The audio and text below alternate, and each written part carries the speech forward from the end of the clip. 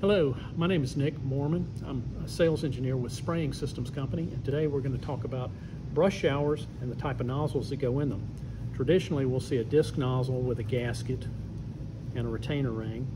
These usually are installed with the nozzle sitting in a specific position, has to be held in place.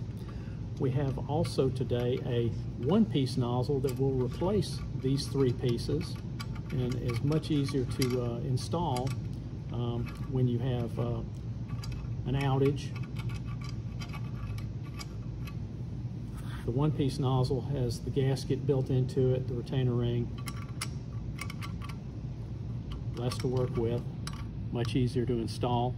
And then to line up your flats, you actually have on the outer portion of the nozzle, you've got indicator marks that show where the fan comes across. So when it's being installed, it can be oriented in the proper position. Either one can be put in with our shower tool. This is a plunger and a 3/4 Allen head that allows you to tighten it down, hold the nozzle in place.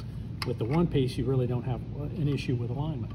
With the three piece, you do have to get the alignment correct in there so that when it tightens down, the nozzle is in the correct position.